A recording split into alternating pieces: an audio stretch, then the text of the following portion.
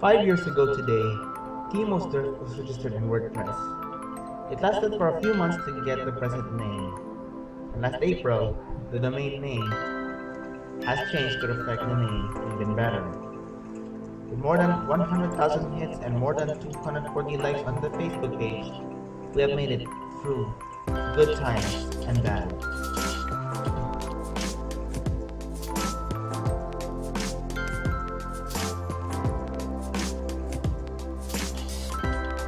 By the end of this year, we expect to publish 53 posts, which is better from my expectation to write 3 from each month, or 36 in total.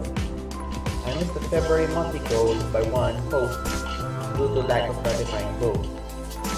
From May to July, it moved up to 6 for those 3 months due to immediate transactions and needed change. The following month expanded expectations to 4 a year, with November posts reach up to 5. With that, we will get at least 24,000 hits with 9,700 visitors. The second best performing calendar year on such metrics after 2017. Other than the blog metrics, its Facebook page likes grew 73.6%, a whopping year-on-year growth rate improvement from 55.6 last year. By the end of this year,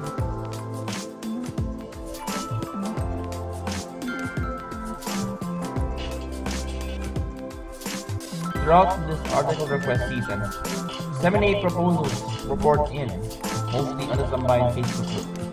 Of that, 24 were granted either immediately or as scheduled, a bit more than 30% acceptance rate. By individual, Janine Changshu led in giving proposals to 20, followed by Albert Gino 12 and JC Gamandon 8. In terms of ratification, adding half-credit adjustments, Gamandon clinched the podium with 6, followed by Gino's 5.5 and Changshu's 3. In terms of acceptance rate, Gabriel Hernandez got 100% of the requests granted, followed by Gamandon's 75% and Rex Lamalyaris 67%.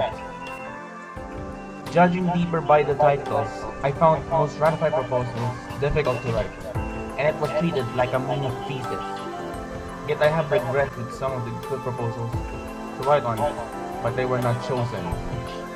Among those is, first, the Enter bonus proposal on Indian and Turkish dramas not airing in the Philippines yet. A month after the proposal, GMA7 aired the first Turkish drama, Wings of Love. I felt saddened for missing such an opportunity, since it will never be a cup of tea for other media bloggers.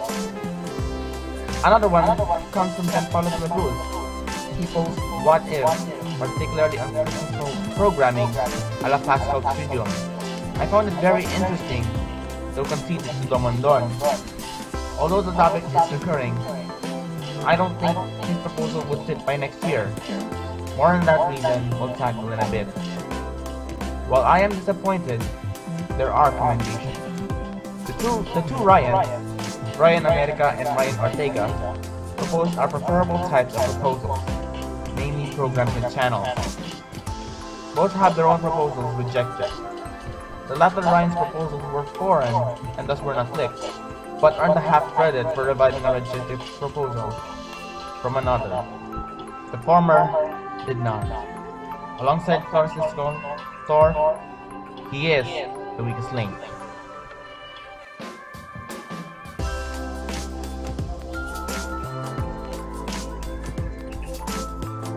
With that in mind, I will construct a survey and conduct for the first 4 months of 2019 the year's edition on reforming the proposal system, such as the 3-strike rule for specific rescheduled proposals from you, ping pong, the alternation between you and me in the topics, and hybrid scheduling. Dylan Roberto's proposal to change the voting system will be considered. Whatever the results in the survey, I will respect the decision.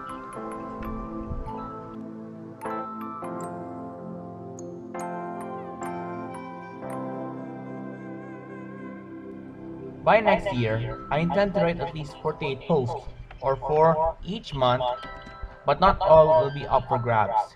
Here's why. The year 2019 is a very committed year for the turf with two major projects. One, as it will be a midterm election year, I already announced about the Filipino Decide series last May. For the first 5 months, I am committed to write the series on the main WordPress blog. Two, the coming year will be the home stretch of the 2010s. How time flies indeed. This closing decade perhaps has formed and injected our individual views. Inspired by artists leading in the years, I will tackle the 10 moments on television each year of the decade with its matching video each month, beginning March. Because of these, many media issues would miss out. To compensate, there will be updates every Thursday on the Facebook page except national holidays. Normally, the co-op is reserved for myself. However, for this coming first quarter, it will be open for anyone, but I will not partake. The proposals will follow the drawing process, be in the first four, and get enough support. It will be published on either February or March, since January will chug up the steam on the election series. Along with all the deductibles of the turf and possible annual traditions, the three remaining co-ops, Holy Week Insight, Mid-Year Report, Public Holidays for 2020, and December Insights, and Special Edition for SEA Games, there will be at most 12-month slots outstanding for your request from June to December.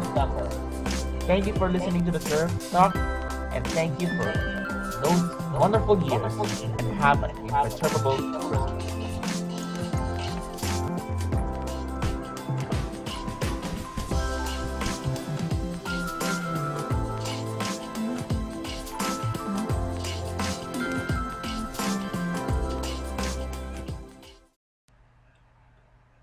Regarding the medium that I set up last September, it was made for generally non-media posts. I rarely write it for now, but you can follow me there.